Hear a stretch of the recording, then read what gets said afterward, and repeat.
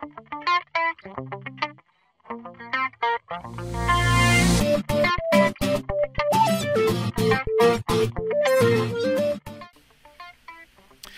you begin AutoCAD 2012, the first thing you might see is the Autodesk Exchange window. We will explore this window later on. For now, we're going to close it. But before we close it, let's uncheck the Show This Window as Startup option in the bottom left corner, and then click on the Close option in the bottom right corner. AutoCAD uses a standard Windows graphical user interface, and we'll explore many of these features of the graphical user interface as we go along. But for now, I just want to point out a couple of major things I think that are necessary to get started.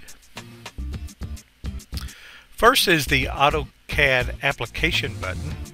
It's the large button symbol icon in the upper left corner with the red A, and when you click on this application button, you'll see many of your file options, like for starting a new file, opening an existing file, saving as, exporting, and so forth. Also at the top of the screen is a graphical user interface section called the ribbon, and within each ribbon there are different panels. For example, the furthest left panel is the draw panel, then to the right of that we have the modify panel, and then the layers panel, and so on. Above the ribbon you can see different tabs, and you can click on these tabs to access different commands that are available in AutoCAD. And as you click on the tabs, you see the ribbon changes to reflect the commands that are available within each of those tabs. For now, we're going to stick with the Home tab, since that contains the drawing panel, which has many of the drawing commands we need, and the modify panel, which has most of the modify commands we'll be using to explore AutoCAD in this exercise. At the bottom of the screen, there are a couple of things we need to look at before beginning. One is the command line, and on the command line you can actually type commands if you know the name of the command or their shortcut. For example, the line command is simply called line, and then on the command line it will show you directions of what that command is wanting you to do. In the case of the line command, it is first telling you to specify the first point of the line and then the next point of the line. Usually you can cancel any command by hitting the escape key, or complete the command by hitting the enter key. Also at the bottom of the screen is the coordinate display, that as you move your cursor or crosshair, you should see the coordinates in the coordinate display change. Right now we're only seeing the first two coordinates change as we move the crosshair, because we're working in 2D space and the coordinates represent the X and Y coordinate in our drawing space. Also at the bottom of the screen there are a number of icons that represent different toggles, things that you can turn on and off or change their settings very quickly by clicking on them a time or two. And right now they're represented by icons. And in previous versions of AutoCAD, you actually saw the names of these toggles by their words that they represented. And myself, I haven't quite got used to the icons and what they represent, so I still like to see the actual names of the toggles. So to see those names again, I'm just going to right click on any of the toggles, and where the use icon option is checked, I'm going to click on it, so it now shows the names of those toggles once again. Alright, I believe now we're ready to start experimenting with some of the draw commands. Again, we're going to be concentrating around the draw panel of the ribbon in the top left corner of the AutoCAD graphical user interface. And we're going to start out with the line command. You saw a moment ago how to type in the line command on the command line, but we're going to choose the actual line icon from the panel. And with the line command, you can click a point to start the line, and then click a second point to end the line, or you can keep going by clicking even more points to draw more lines. Also, at any time while you're drawing a line, you can right click and you can see a number of options pop up. For example, if you want to close this line back to its original, so it draws a line from its last point to its original starting point, you can choose the close option, or you can choose the undo option if you wanted to undo a particular line segment, or you can choose enter to stop the line command. When you draw using the line command, each segment is its own individual entity. So like if I come around and click on these different segments of the line command that I just drew, you can see that each one can be selected individually. And when I say selected, you can see they've been selected.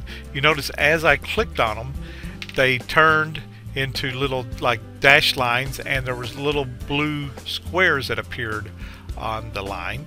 These little blue squares are referred to as editing handles. Like, for example, if I wanted to move the beginning point of this line segment, I could just click on its editing handle and move it somewhere else, or I could click on the middle one and move the line all at once, or I could click on the other end and move the ending point to a different point on the screen.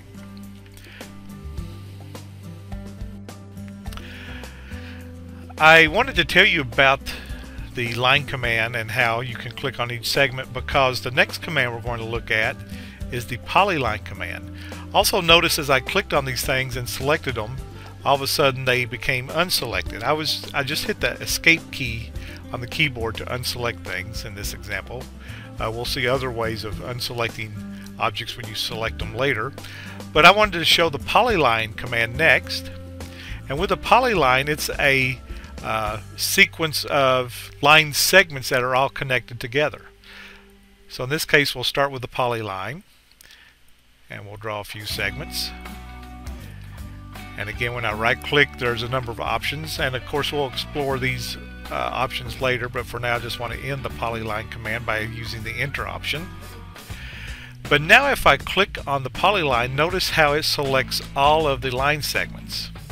So that's one of the major differences between a line and a polyline, that a line just draws individual segments that are that you can select them individually, whereas the polyline is one continuous segment that when you click on it, it selects all of the segments.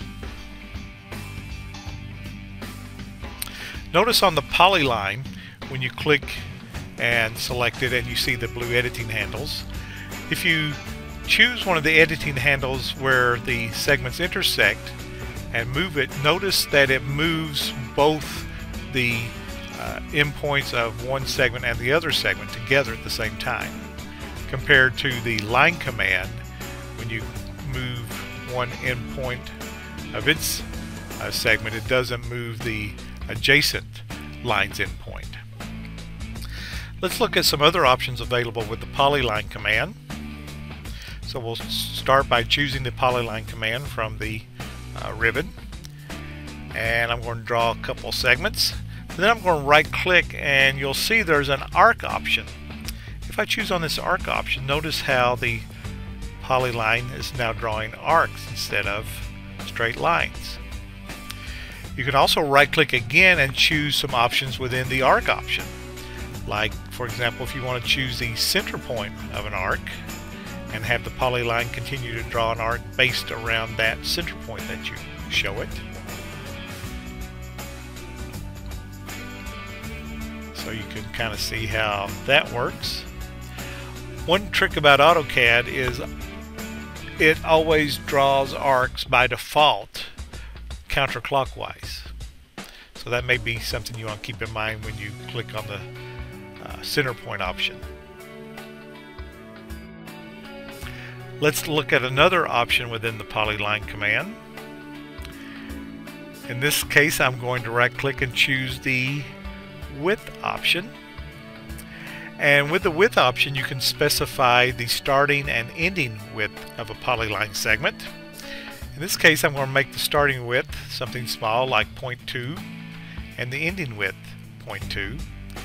And you can notice how the polyline is now looking a little bit thicker. Also, you can make the starting and ending widths different sizes. Let's keep the starting width at 0.2, but let's make the ending width a little bit bigger, maybe 0.7. And you can notice what effect that has on the Polyline command. However, as we continue to draw polyline segments, it will keep the last ending width that you input into the system. At this point, let's take some time to experiment on your own using the line and the polyline command. One thing you might want to know before you start experimenting is how to erase things if you mess up or just don't like what you have. There's a little erase icon up in the modify panel in the ribbon, and with the erase command you can click on individual things with the little pick box, the little square that's called the pick box, or you can click out in space like to the left and then draw a box or create a box that goes around everything you want to erase. And once everything is selected and highlighted like you see on the screen in my example here, you can hit enter and they will be erased. Also, if you have things you want to erase, you can erase them without the erase command just by clicking and dragging or clicking on them individually and then hitting the delete key on the keyboard. So again, at this time, just experiment with the line and the polyline command.